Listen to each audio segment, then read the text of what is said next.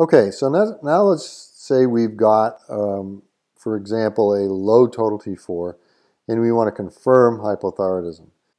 We know that a low total T4 by itself does not confirm euthyroidism.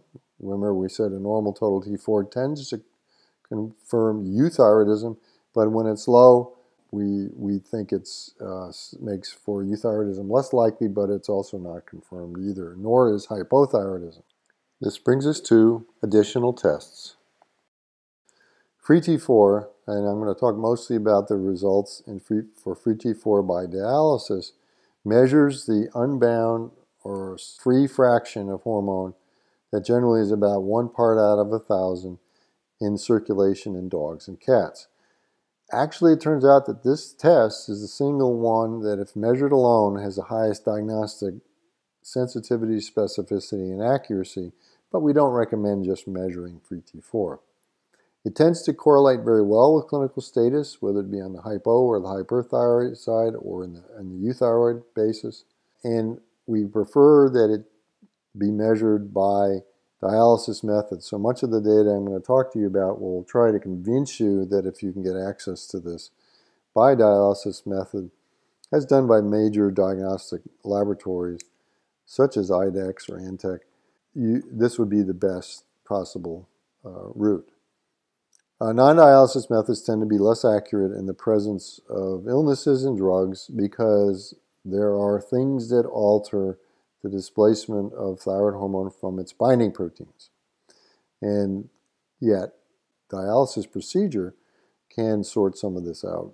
So let's compare what's going on in the circulation in the top left in vivo. We have plasma binding proteins that are reversibly associated with total T4 and lead to a small fraction, 1 part out of 1,000 generally, of free T4. This is the fraction that can then penetrate the cell membrane, lead to all the biological effects, the metabolism, it's the iodination, it's the action.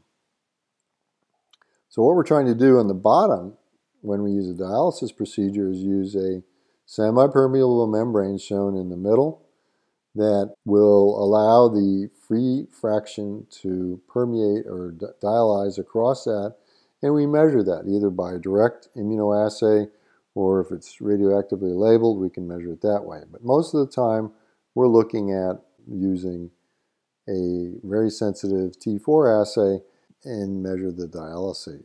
Now, this is a very busy graph, and I apologize for that, but I want to highlight what's down on the bottom. And this was a study done 15 years ago that showed that standard equilibrium dialysis and modified equilibrium dialysis, those two columns on the left here in the yellow, are probably the true values of free T4, and you'll notice that various radioimmunoassay procedures shown to the right all show values that are much, much lower.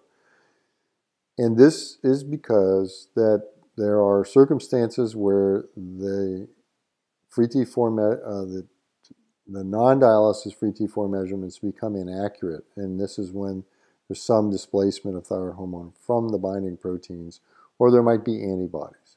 And so we wanted you to be aware of this discrepancy.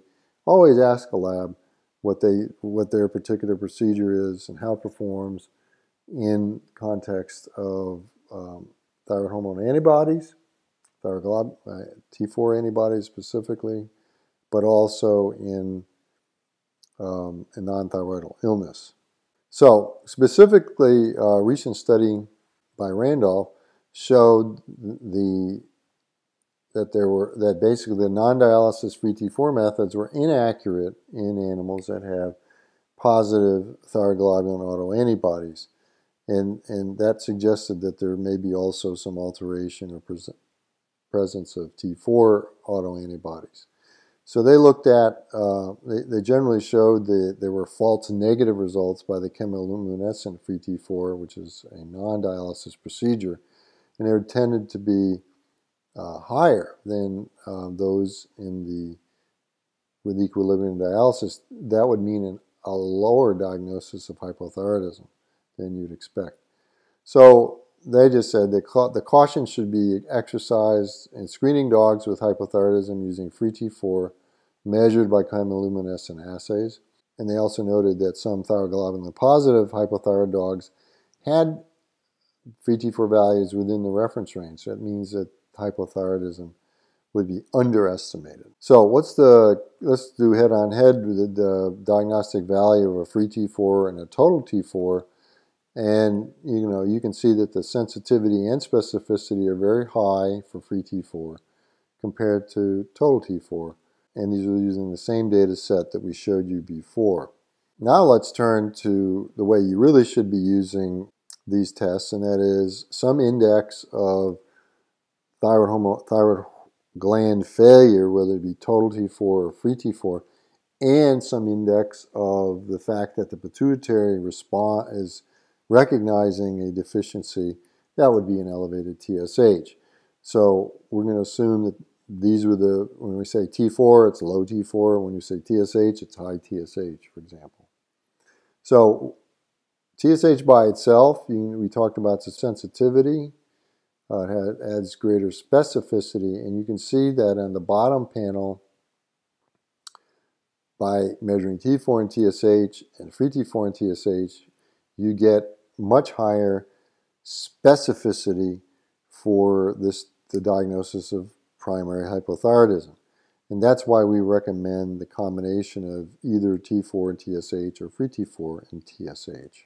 Again, we mentioned this study before that looked at risk factors for low T4, and now we're going to focus on high TSH and non-thyroidal illness. Again, about a quarter of the patients that they found of these 207 dogs with non-thyroidal illness had elevated TSH, which would suggest hypothyroidism. And the risk factors were that the male or spayed female had a greater risk factor for high TSH, an animal over 11, and a miniature dachshund. Each of these categories led to increased odds ratios for elevated TSH. So in summary, males, neutered females, older animals, and the miniature dachshund have a higher risk of elevated TSH during non-thyroidal disease. Let's pause here for a minute and talk about a case. And this is the case of a 2.5-year-old borzoi female. Problem that she presented with were itchy red ears, only one heat so far, and the owner was worried. They also diagnosed a yeast infection of the ears, and all the thyroid hormone tests, which shown below, show that T4 is below the normal range. Free T4 is just within the normal range. This is by dialysis. TSH was within the normal range, and T3 is within the normal range. And so the question is this animal hypothyroid? We've got to think about the diagnostic criteria we talked about. And the first thing to note is that, this is a sighthound. And we want to point out that free T4 and total T4 generally are about half of what you'd expect in a patient that is otherwise euthyroid. So this animal is not hypothyroid, but just what we find, and we don't really understand the difference, whether it's binding proteins or more likely some alteration of pituitary feedback in this breed. Now let's turn our attention to tests of thyroid autoimmunity, and these include the measurement of anti-thyroglobulin autoantibodies and anti-thyroid hormone autoantibodies, specifically anti-T4 and anti-T3 autoantibodies. And to remind you, on the left-hand panel, this is what the normal thyroid gland looks like, and when we bring in thyroiditis, we have a lot of lymphocytes coming in to destroy the gland. At the same time, they have the potential to be creating antibodies against the major protein within the gland, and that is thyroglobulin. Thyroglobulin has lots of T4 and T3 hanging off of it, and so as a result, a subset of those patients with anti-thyroglobulin autoantibodies could have T3 or T4 autoantibodies. And we'll talk about the implication of that as we go forward. So let's start with the most common type of autoantibody, a test that's actually used to test for thyroiditis itself, and that's anti-thyroglobulin or TG autoantibodies. These are known, the presence of TG autoantibodies is the earliest known indicator of thyroid pathology. However, a positive thyroglobulin autoantibody doesn't mean that the animal will always develop hypothyroidism later, but it does, and it doesn't clarify the odds for an animal to actually, that you breed, to have offspring that are hypothyroid either. That would take some genetic testing. But we do know that when you want to screen for subclinical forms of thyroid failure or heritable thyroiditis, the one thing you can do is measure the things we've talked about, T4, TSH, free T4, and thyroglobulin autoantibody. And so these tests are actually recommended by the Orthopedic Foundation of America to screen animals, to be absolutely confident that when you breed that animal, at least at that moment in time, there's no evidence of the animal being hypothyroid itself. That doesn't rule out the possibility that it's passing along genes associated with hypothyroidism, but it makes it less likely. And antibodies against T4, and more commonly it turns out T3, can be found in some of the thyroglobulin positive dogs. This is, as I mentioned, because these antibodies, certain epitopes, pick up this large protein in T3 hanging off of it or T4 hanging off of it. The main clinical significance of these antibodies is that it invalidates the measurement of total T4 or free T4 and total T3. Now, if you use the dialysis method, it doesn't invalidate the free T4 method. But if it's a non-dialysis procedure of any sort, you can be suspect about the results.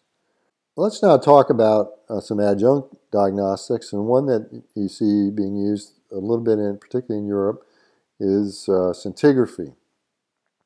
And as we show on the right of an animal that is truly hypothyroid, you're going to see the salivary glands, the measurement of technetium uptake behaving much like iodine, but nothing below that to suggest there's thyroid tissue, as you'd see in a non-thyroidal illness patient on the left here. And so basically this study demonstrated that, in fact, comparing the thyroid uptake, the uptake of technetium in this case, was a useful test to determine thyroid function. However, you can have non-diagnostic and asymmetric uptake, and you can have effects on this caused by glucocorticoids that would suppress technetium uptake in an otherwise euthyroid patient. They felt like this test was promising, but it's not yet. More tests need to be done to actually lead to conclusions that this could be a gold standard for establishing thyroid function. Now, other adjunct diagnostics that recent studies have shown include the measurement of growth hormone following TRH administration. And what they did in this study, and they tried to use thyroid scintigraphy to classify patients as either hypothyroid or non-thyroidal illness patients. And then they gave TRH and measured TSH and growth hormone at 0, 30, and 45 minutes. Now, this graphic may be hard to see, but what they found was that TSH did not change after TRH in hypothyroid dogs. Now, this is important to recognize. This is totally opposite of what you'd expect in people, where the TSH following TRH is actually more robust in hypothyroid patients than it is in a euthyroid patient. In the case of dogs, it turns out it is less so. So TSH didn't change in hypothyroid patients. But growth hormone did, and it was able to distinguish between non-thyroidal illness patients where growth hormone elevated, and hypothyroid patients where it didn't. So this is an interesting observation. The problem is getting growth hormone measured reliably is not easy. So not many diagnostic labs are measuring growth hormone, but I thought we'd just mention it. So measurement of basal growth hormone, which also would be elevated a little bit, and the concentration of growth hormone after TRH can distinguish between hypothyroidism and non-thyroidal illness. So let's now look at a particular algorithm suggested by IDEXX laboratories regarding the diagnosis of hypothyroidism in the dog.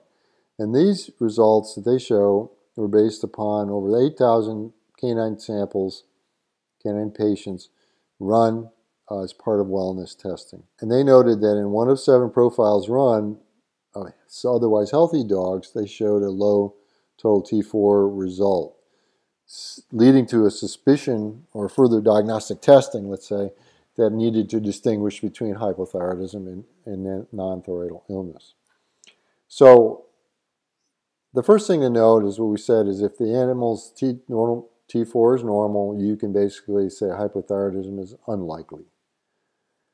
If the animal has clear, based on clinical presentation, various diagnostic tests, clear reduction of total T4 associated with non-thyroidal illness, then figure out what's going on with that non-thyroidal illness. This leaves us with these sort of these more difficult issues where you've just got a low T4 or a low normal T4, and then it suggests that we go down the pathway here to a measurement of free T4 and TSH and possibly thyroglobulin.